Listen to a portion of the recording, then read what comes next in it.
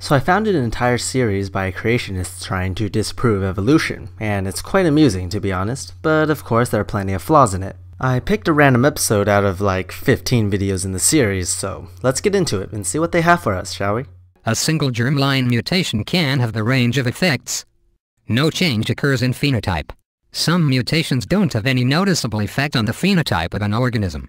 Oh yeah, one thing I forgot to tell you guys is that this little bear is actually not a creationist. He's the one who the creationist is responding to. Which is why he actually makes a lot of sense in this video. You'll see the main guy later and you'll know who he is. This can happen in many situations. Perhaps the mutation occurs in a stretch of DNA with no function, or perhaps the mutation occurs in a protein coding region, but ends up not affecting the amino acid sequence of the protein.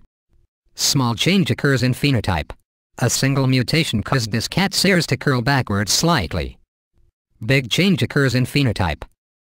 Some really important phenotypic changes, like DDT resistance in insects, are sometimes caused by single mutations. A single mutation can also have strong negative effects for the organism. Mutations that cause the death of an organism are called lethals, and it doesn't get more negative than that. Cool bear, he knows what he's talking about. So let's take a look at this creationist's response. Here's what they aren't telling you. We have never observed a beneficial mutation that added information to a genome.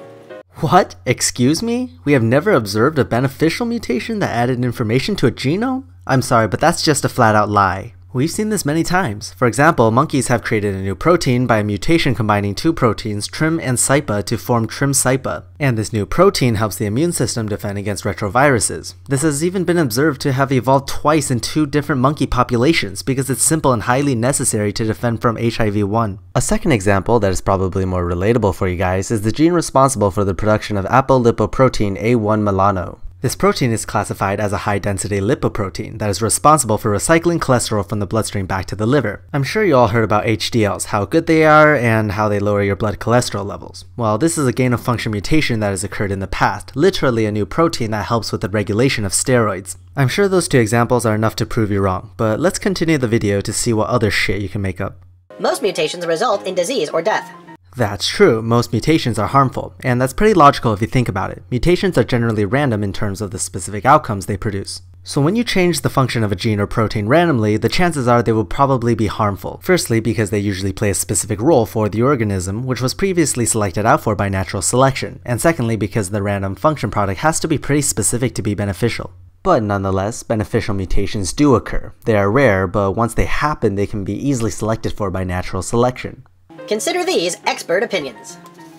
One would expect that any interference with such a complicated piece of chemical machinery as the genetic constitution would result in damage. And, in fact, this is so. The great majority of mutant genes are harmful in their effects on the organism. Well, notice how he said majority. No one's arguing against that. Those which can be said to be beneficial, like antibiotic-resistant bacteria, actually result in a loss of structure and function. These are like getting locked in the basement during a tornado. You haven't gained anything, but by happy chance, you survive when others do not.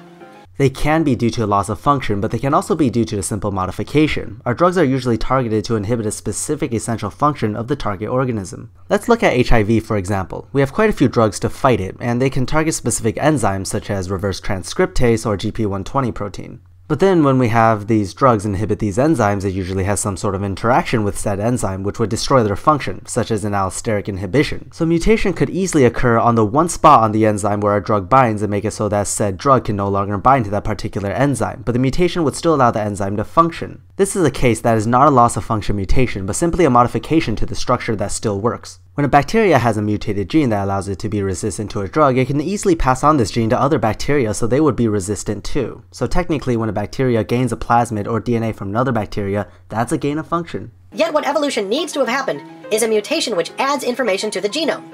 Like a guy who figures out how to make his sighting tornado-proof, or a guy who figures out how to get his car to fly.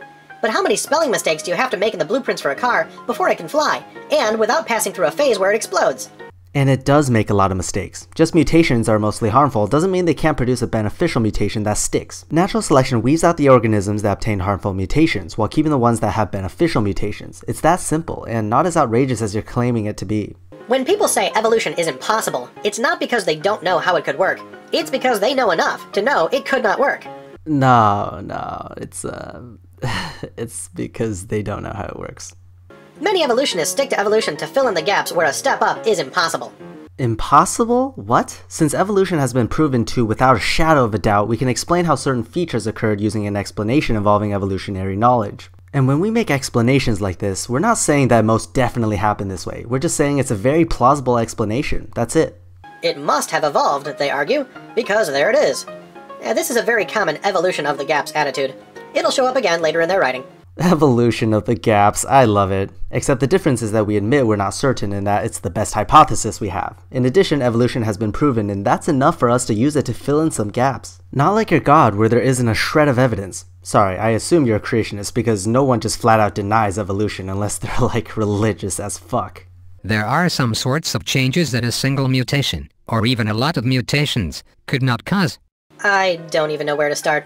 Suffice it to say, duh. But now we need these guys to see just how big this list is.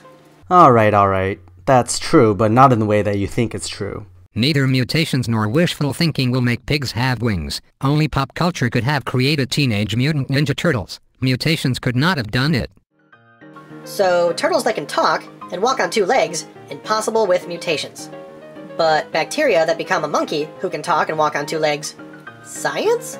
No, you completely misunderstood. He said that there are things that a single mutation, or a few mutations, or a lot of mutations cannot produce, but you can get a species with drastic changes if you have an enormous amount of genetic change. That would involve a ton of mutations and a lot of natural selection. So, sorry, you failed on that one. Maybe try to understand what the bear's saying before trying to refute its arguments. And that a rodent became a lizard that grew wings and learned to fly is the evolutionary story they've already admitted to, so why now is flying pigs impossible?